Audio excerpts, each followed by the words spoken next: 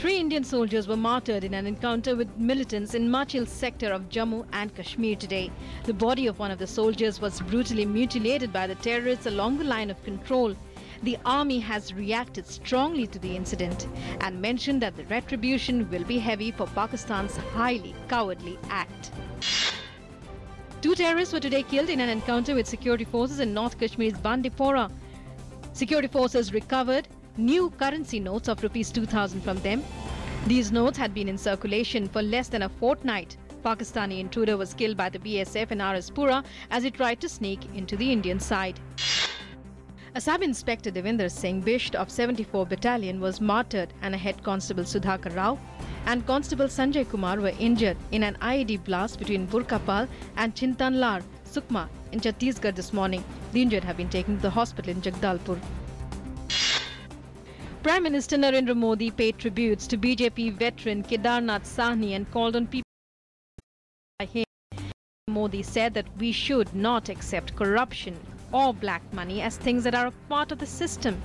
Addressing a gathering on the release of Kedarnath Sahni's Smriti Granth, the Prime Minister said that we will keep fighting against corrupt practices. Prime Minister Narendra Modi has sought feedback from the common man on demonetization. In a tweet, the Prime Minister appealed to the people to take part in a survey on Narendra Modi app and register their views on the step taken by the government on the 8th of November. The central government today announced that it has so far approved construction of 12,83,616 affordable houses for the urban poor in 2,329 cities and towns crossing the 12,40,968 mark approved under the 10 years of Jawaharlal Nehru Urban Renewal Mission. Results of Baipur in 6 states, namely West Bengal, Madhya Pradesh, Tamil Nadu, Assam, Arunachal Pradesh, Tripura and Union Territory of Puducherry have been declared.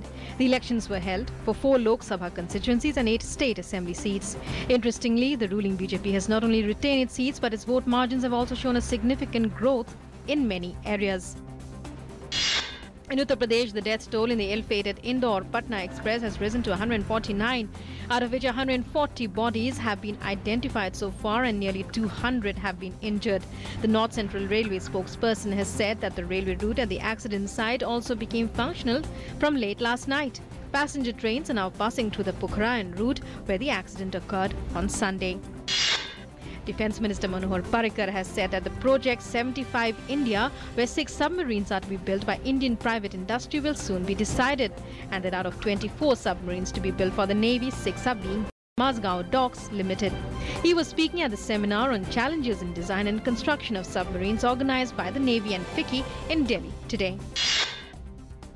Lok Sabha today continued to witness uproarious scenes on the issue of demonetization.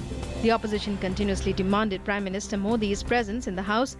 Despite efforts by the chair to pacify the members of the opposition, there was no let-up in the pandemonium and the House was adjourned for the day. The upper house of parliament also witnessed a din on the same issue and was adjourned several times. It was adjourned till tomorrow. On the 4th day of its crackdown on banned Islamic Research Foundation, the National Investigation Agency today carried out raids and search operations at 2 more premises of controversial preacher Zakir Naik's outfit. So far, raids have been carried out in 20 premises in the last 4 days.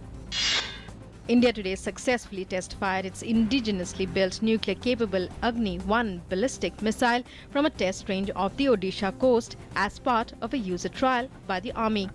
The surface-to-surface missile, which can hit a target 700 kilometers away, was test-fired from a mobile launcher from the integrated test range at Abdul Kalam Island, Wheeler Island. Noted Carnatic vocalist, multi-instrumentalist, playback singer, composer and actor Balamurali Krishna died in Chennai today. He was 86. He had been awarded the Padma Vibhushan for his contribution towards Indian art.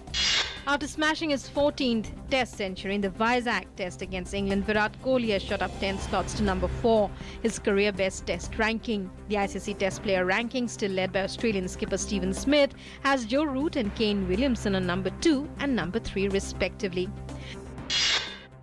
On the conclusion of the International Cricket Council's hearing into the ball tampering issue concerning Faf du Plessis, the South Africa skipper was fined 100% of his match fee after he was found to be in breach of the ICC Code of Conduct.